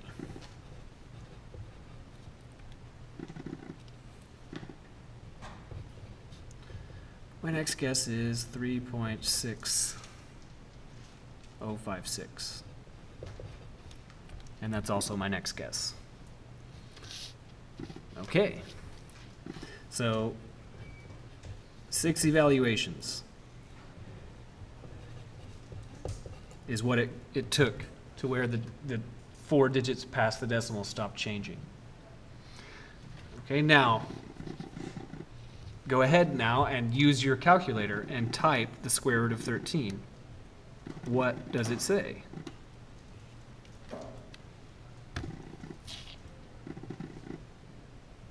Ah, interesting. So, is that surprising? I hope not, because I told you this is the way that your calculator is computing square roots. It's just doing it faster than you can mash the buttons with your fingers. It's doing exactly this divide and average formula, and it's doing it until the digits stay the same, and then it prints out the result. So now, if it really came down to it, you could now compute the square root of something without the square root button.